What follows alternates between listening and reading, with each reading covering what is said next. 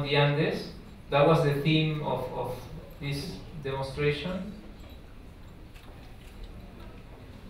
So we are using now a nice grouper.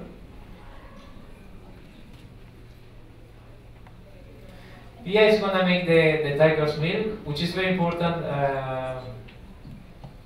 for Peruvians. We eat tiger's milk everywhere.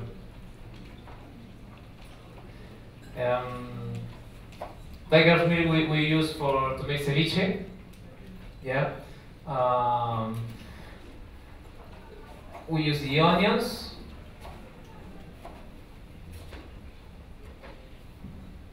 Some celery.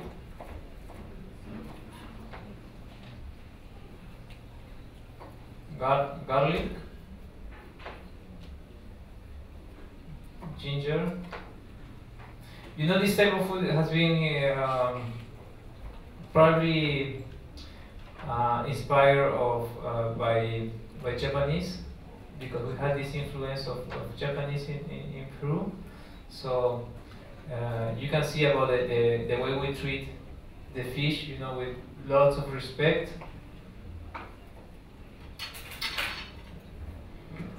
You know, 100 years ago, if you had a ceviche in Peru, the fish had to be cooked for 5 hours, 6 hours, like in the liquid. We call it cooked with the acidity. But nowadays, we just add the fish with the liquid. We mix for 1 minute, 2 minutes. So, and that's a Japanese influence, of course. So Pia is going very, very quick with the tiger's milk. The best way to respect the herb and respect all the ingredients is to add this type of herb at the end, and just one, what we call ají or chili. What we do is just kind of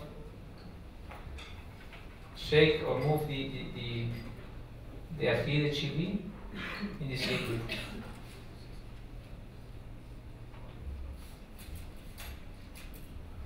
So after we have this liquid with a good amount of acidity, we just add a paste of chili pepper. Yeah, we call it ají amarillo, and which is this one. The one you try. So what we do is we have chilies like this. Yeah, a big chili, like I'll show you with this.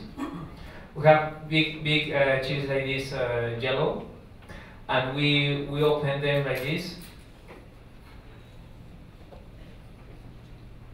Then we remove the seeds, all the seeds. And once we have like petals like this, we blanch this 3 times to remove the spiciness, the hot stuff. And once we blanch 3 times, we remove the skin just for the texture, because we really want a very, very like delicate paste. And we blend, and we add a few drops of olive oil just to get this like creamy and, you know, with a shiny texture, some texture nice. So we have this tiger's milk. This is the real taste of, if you want to taste Peru, this is a sip of this is just Peru, yeah, Lima, the coast, yeah. The thing is, we add this fruit, yeah, to get to the Amazonas area, yeah. So we're using a technique from the coast and Amazonian ingredients. You know chia, right? Chia seeds, yeah. Okay. What we do is we take this passion fruit. We just remove all the seeds. We get the juice, and we kind of mix the juice with the seed of chia. So we end up with something like this.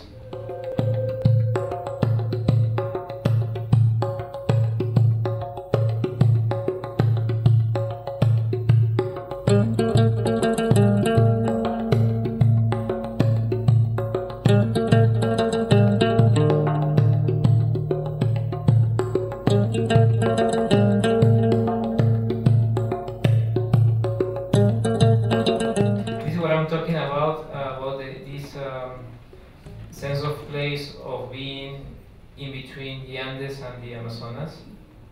So we use the ingredients that we find there.